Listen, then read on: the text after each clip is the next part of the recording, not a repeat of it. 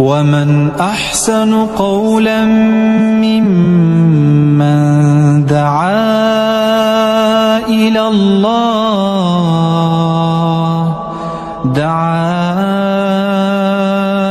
الله وعمل صالحا وقال إنني من المسلمين. أعوذ بالله من الشيطان الرجيم. بسم الله الرحمن الرحيم.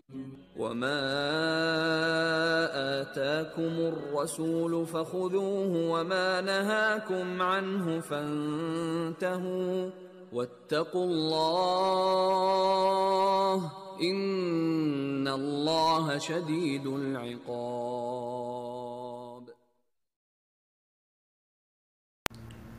السلام عليكم ورحمة الله وبركاته. الحمد لله رب العالمين والعاقبة للمتقين والصلاة والسلام على رسوله الأمين نبينا محمد وعلى آله وصحبه أجمعين ومن تبعهم بإحسان إلى يوم الدين. সুপ্রিয় দিনী ভাই এবং বন্ধুগণ, আল্লাহ সুবহানাহু ওয়া তাআলার দরবারে লাখ কোটি শুকরিয়া আদায় করছি যে আল্লাহ সুবহানাহু ওয়া তাআলা আমাদের জন্য বিভিন্ন সময় বিভিন্ন ইবাদত ফরজ করেছেন, নির্ধারিত করেছেন। আবার কিছু ইবাদত রাসূল সাল্লাল্লাহু আলাইহি ওয়াসাল্লামের মোবারক জবান দ্বারা আমাদের জন্য ফরজ হয়েছে।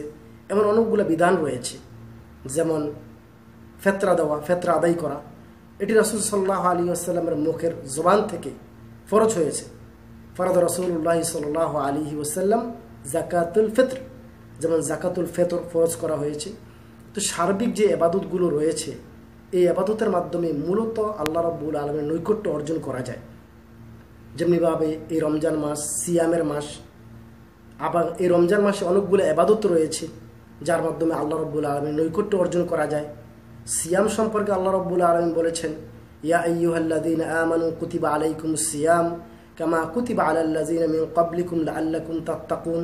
হে ঈমানদারগণ, তোমাদের উপরে এই সিয়ামকে ফরজ করা হয়েছে যেমনিভাবে তোমাদের পূর্ববর্তী লোকজনের উপর ফরজ করা হয়েছিল, যাতে করে তোমরা মুত্তাকি তাকওয়া অর্জন করতে পারো। তো এই রমজান মাস কি কি আমল রয়েছে? অনেকগুলো আমল রয়েছে, যেমনিভাবে সিয়াম পালন করা, রাত্রি জেগে কিয়াম করা, সাদাকা করা, উমরা করা, এবং এই রমজান মাসের শেষ দশকে ইতিকাফে বসা উত্তম। এগুলা করার উদ্দেশ্য হচ্ছে আল্লাহ রাব্বুল আলামিনের নৈকট্য অর্জন করা যায়। তো আজকে সংক্ষিপ্তভাবে আলোচনা করব উমরা সম্পর্কে, অথবা উমরার ভুলগুলো সম্পর্কে। যেসব উমরাকারী ভাইরা রয়েছেন, হাজিরা রয়েছেন, তারা আলহামদুলিল্লাহ বিভিন্ন দেশ থেকে, বিশেষ করে এই আরব দেশগুলো রয়েছে যেখানে, এখান থেকে বিভিন্ন দেশ থেকে, ইউরোপ, আমেরিকা থেকে, এমনকি বাংলাদেশ থেকে এই রমজান মাসে অনেক ভাইরাই উমরা করতে আসেন। আর রমজান মাসে উমরা করা একটি গুরুত্বপূর্ণ ইবাদত, বিশেষ করে খাস রাসূল সাল্লাল্লাহু আলাইহি ওয়াসাল্লাম বলেছেন, যে ব্যক্তি এই রমজান মাসে উমরা পালন করলো, তার উমরা যদি কবুল হয়ে যায়, আলহামদুলিল্লাহ যদি কবুল হয়ে যায়, সে যেন রাসূল সাল্লাল্লাহু আলাইহি ওয়াসাল্লামের সঙ্গে হজ করার সওয়াব পাবেন। কত বড় একটি গুরুত্বপূর্ণ আমল, বিশেষ করে এই রমজান মাসে উমরা করা। তাই আরব দেশে যারা রয়েছেন বা বিভিন্ন দেশ থেকে যারা আসেন, আলহামদুলিল্লাহ রমজান মাসে অনেকেই উমরা করতে বাইতুল্লাহতে আসেন, ইবাদত করেন আল্লাহ রাব্বুল আলামিনের নৈকট্য অর্জন করার জন্য, আলহামদুলিল্লাহ।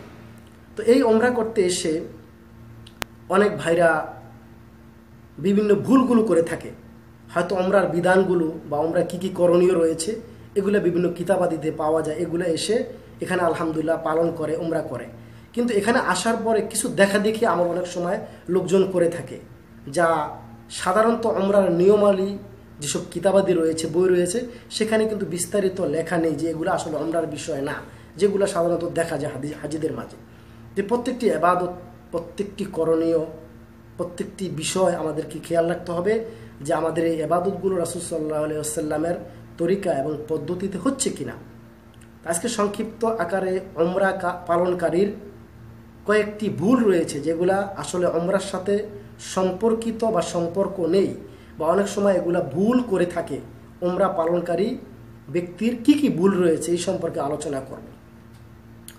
উমরা পালনকারীর সর্বপ্রথম 1 নম্বর যে ভুলটি করে থাকে, মেকাতে এহরামের কাপড় পরিধান করার পরে, গোসল করার পরে অনেকেই মনে করে থাকে যে 2 রাকাত সালাত পড়তে হয়। আসলে এখানে 2 রাকাত সালাত পড়ার কোনো নিয়ম নেই, আর এটি উমরার সাথে খাস নয়। যারা নিয়মিত তাহিয়াতুল ওযু পড়ে, ওযু করার পরে 2 রাকাত সালাত আদায় করে, ওই ব্যক্তি যদি ওই হিসাব করে পড়তে চায় তবে তিনি পড়তে পারবে।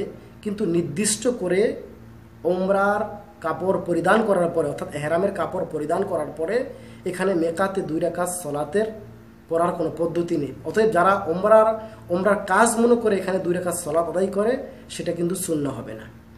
দ্বিতীয় নম্বর ভুল যেটি উমরাকারী করে থাকে, অনেক সময় উমরার কাপড় পরিধান করার পরে, এহরামের কাপড় পরিধান করার পরে মাথা টুপি দিয়ে ঢেকে ফেলে, অথবা তার ওই এহরামের কাপড় দিয়ে ঢেকে ফেলে। তো এখানে মাথা খোলা রাখতে হবে। যারা মাথা ঢেকে রাখে এটা ভুল করে। বৃষ্টির কারণে আর যদি অতিরিক্ত রৌদ্রের কারণে তিনি ছাতা অন্য কিছু ব্যবহার করতে পারে, কিন্তু সরাসরি মাথাটাকে টুপি দিয়ে ঢেকে দেওয়া অথবা রুমাল দিয়ে ঢেকে দেওয়া, এটা হচ্ছে উমরাকারী ব্যক্তির 2 নম্বর ভুল। উমরাকারী ব্যক্তির 3 নম্বর ভুল হচ্ছে, সাধারণত বাইতুল্লাহতে যখন কেউ মসজিদে প্রবেশ করে আর তিনি যদি বসতে চায় তবে তিনি 2 রাকাত সালাত আদায় করবে। বলে অনেকে মনে করে থাকে যেহেতু মসজিদে প্রবেশ করছি 2 রাকাত সালাত আদায় করতে হবে না। এখানে মূলত 2 রাকাত সালাত আদায় করতে হবে না। যদি আপনি বসতে চান, সেখানে বিলম্ব করেন, তবে আপনি 2 রাকাত সালাত পড়বেন।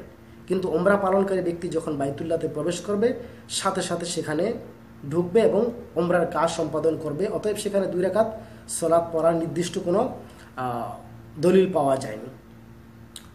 উমরাকারী চতুর্থ যে ভুলটি করে, 4 নম্বর যে ভুলটি করে, সেটা হচ্ছে যখন হাজরে আসওয়াতের কাছাকাছি যায়, সেখানে নিয়ম হচ্ছে চুমুন করা হাজরে আসওয়াতে, অথবা লাঠি দিয়ে সেটাকে স্পর্শ করে সে লাঠির মধ্যে চুমুন করা, অথবা হাতে স্পর্শ করে হাতে চুমুন করা। কিন্তু অনেককে দেখা যায় সেটাকে স্পর্শ করতে পারলো না, কিন্তু সেখানে উমরা যখন তাওয়াফ শুরু করবে তখন বিসমিল্লাহ আল্লাহু আকবার বলে তিনি আল্লাহু আকবার বলে এবং হাত চুমুন করে।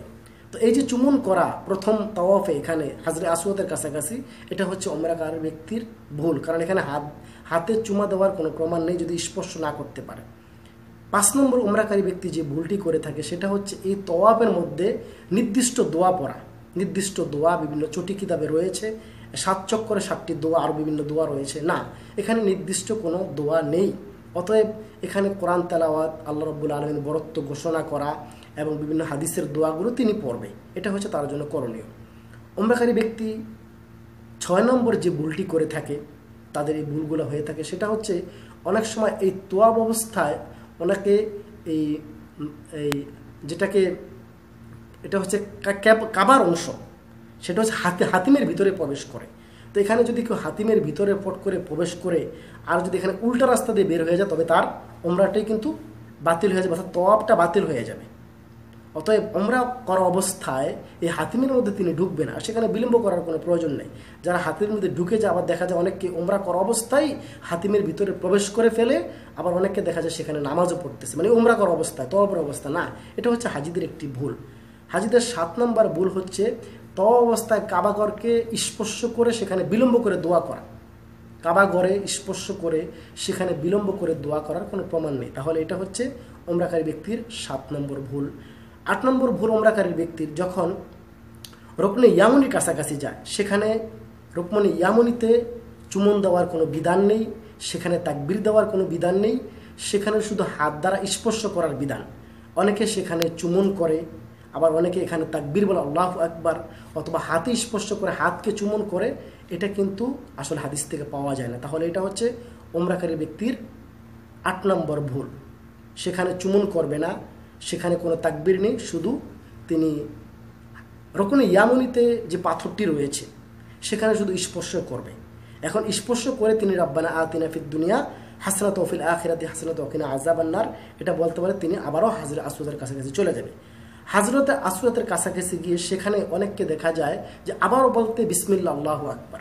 এখানে বিসমিল্লাহ আল্লাহু আকবার বলার কোনো প্রমাণ নেই, কারণ বিসমিল্লাহ আল্লাহু আকবার বলে তো আপনি প্রথম তাওয়াফ শুরু করলেন, তাহলে আবার কেন বিসমিল্লাহ আল্লাহু আকবার বলবেন? অতএব সেখানে বিসমিল্লাহ আল্লাহু আকবার বলতে হবে না, শুধু আল্লাহু আকবার বলবে। তো যদি এখানে বিসমিল্লাহ আল্লাহু আকবার বলা হয়, বিসমিল্লাহ আবার বললে, তাহলে এটা হচ্ছে তাদের 9 নম্বর ভুল। এই 9 নম্বর ভুল। 10 নম্বর ভুল হচ্ছে এই, যখন তোয়াফ শেষ হয়, তোয়াফ শেষ হওয়ার পরে মাকাম ইব্রাহিমের পিছনে 2 রাকাত সলাত আদায় করা লাগে। তো 2 রাকাত সলাত আদায় করার পরে অনেকে হাত তুলে সেখানে মুনাজাত করে দোয়া করে না। সেখানে হাত তুলে মুনাজাত করা, দোয়া করার কোনো প্রমাণ নেই। এটা হচ্ছে 10 নম্বর ভুল। কারণ আপনি যখন দোয়া করবেন, সেজদাতে দোয়া করতে পারছেন, আপনি তাশাহুদে বসে দোয়া করতে পারছেন, অথবা আপনি যখন তওয়াব করবেন তখন দোয়া করবেন।